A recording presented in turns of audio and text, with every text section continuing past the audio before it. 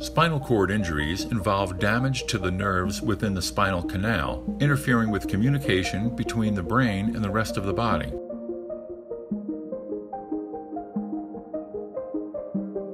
Behind the vertebral bodies is located a vertical tunnel called the spinal canal. The spinal canal contains the spinal cord and protects it from injuries.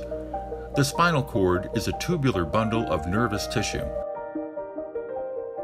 It extends from the base of the skull to the level just below the last rib, continuing further down the canal as a bundle of free nerves.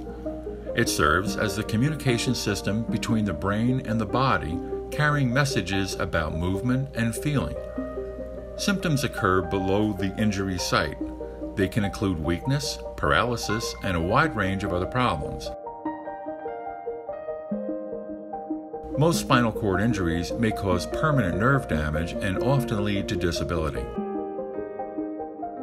But many scientists are optimistic that advanced technology may someday be able to repair spinal cord injuries.